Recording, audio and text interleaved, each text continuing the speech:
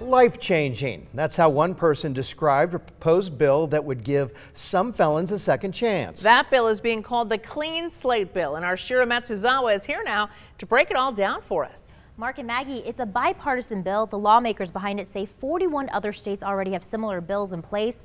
But while it hasn't been introduced just yet, they say they anticipate it'll happen soon. A clean slate.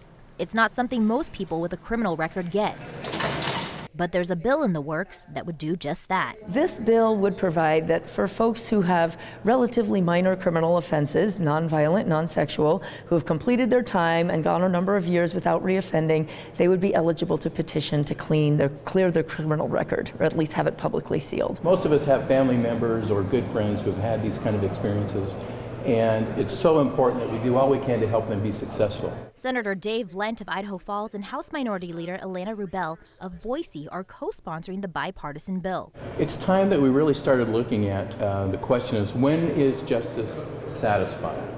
And that's really the question that we think we're trying to adjust here. The idea here is to let people get their lives back on track so they can get jobs and get housing and move forward in a constructive way. There's some pretty compelling data that it reduces recidivism, and that the folks who have gone through this process, who have really turned over a new leaf, not reoffended, gone through the process of petitioning for help, they have incredibly low recidivism rates. And in fact, their arrest rates are below that of the general population. Since we first reported this on the KTVB Facebook page Tuesday afternoon, we've received dozens of comments. Russ Barsby said, as a landlord, he should have the right to know a person's record.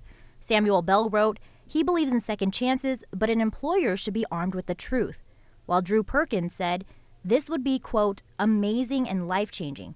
According to his Facebook post, he completed his sentence in 2011 and is still faced with negativity and denials. We're facing just a crushing cost load here in terms of our incarceration rates. We're the leading incarcerator in the West. Our criminal justice budget is just gobbling up everything in sight. And this is really a wonderful opportunity to address that and hopefully get some people out of the criminal justice system and making a living with no threat to public safety. So what's next for this bill? Senator Lent and Representative Rubel say they're still waiting for a little bit more feedback before they can introduce this bill to committee. Once that's done, they'll take it to public testimony where they will encourage folks to share their stories. Now, there's no date yet for when they will introduce this bill, but they say they think it'll be soon. Yeah, and it's pretty rare out of the State House this early in the session to have a bill that is garnering this much bipartisan support. So we'll continue to follow that. Thank you, Shira, for that.